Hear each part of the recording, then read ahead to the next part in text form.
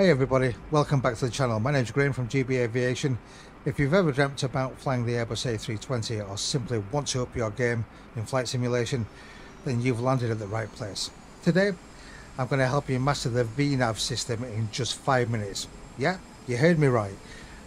Stick around, and by the end of it, you'll be confidently navigating the skies like a pro. So let's jump right in.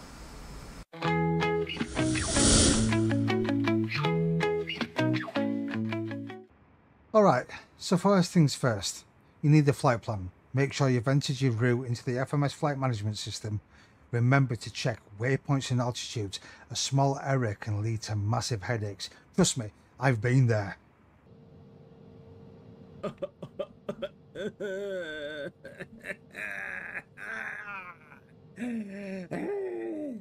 Damn.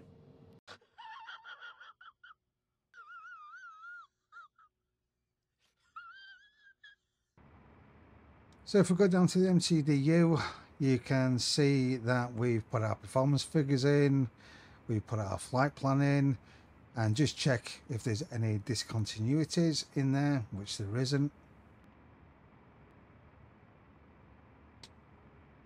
Now, once your flight plan is set, we move to the VNAV.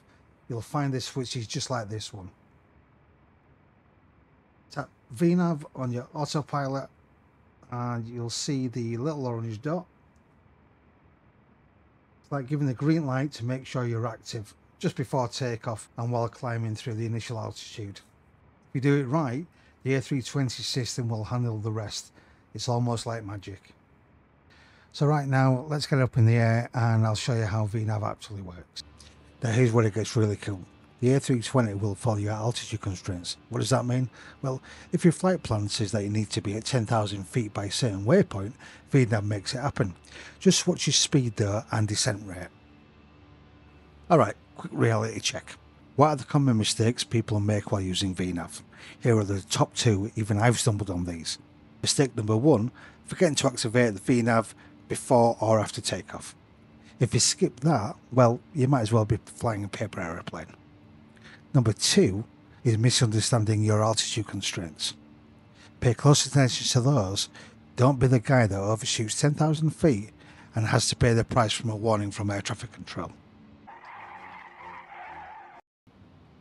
Yeah, I'm still having nightmares about that one. So there you have it, folks. Mastering VNAV on the A320 in just about 5 minutes. Just remember, set up your flight plan, activate VNAV before or after takeoff, and watch your altitude constraints, and you're golden. If you found this video helpful, don't forget to smash the like button and subscribe.